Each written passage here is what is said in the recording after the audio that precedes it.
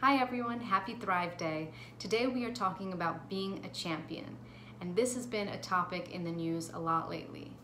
A champion is someone who wins, who defeats the competition. But there's also a second definition, which is someone who speaks up on behalf of others. In the workplace, we're often told you should have mentors you can turn to for advice, but also champions who can speak up on your behalf when you're not in the room.